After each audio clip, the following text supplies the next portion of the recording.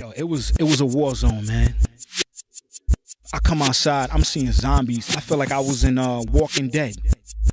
I had this girl live across the street from me. I don't want to say her name, so we're gonna call her N. Gorgeous, beautiful. I'm talking about dime piece.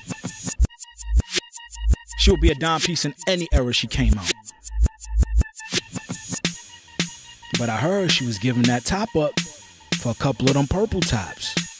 A few summers later, we saw her. She looked like a goddamn zombie, man. This crack era was serious.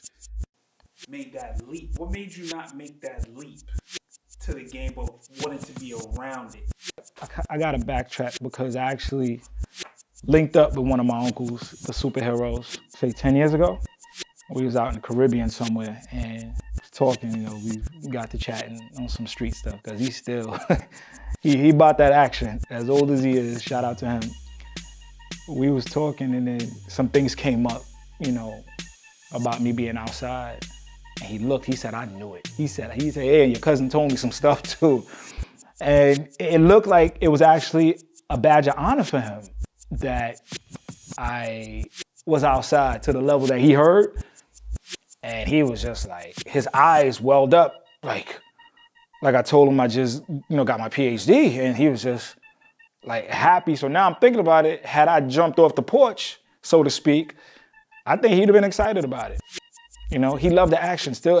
He loves the action. And I don't think that it's like Jordan. Jordan still will play. At 60 years old, he'll still try to give you buckets. And it's just something to learn about that. I was a spectator, man. I had to know that, if I don't stay on this sidewalk, the streets are crazy.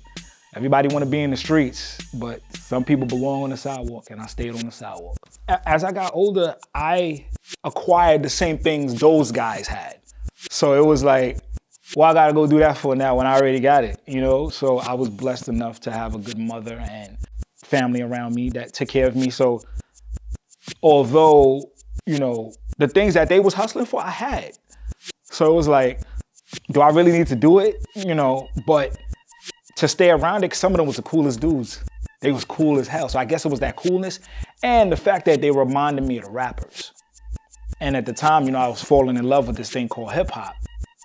It was just, it made sense. I just didn't have it to go out there. I'm like, I don't need to. I'm good, but I enjoyed it.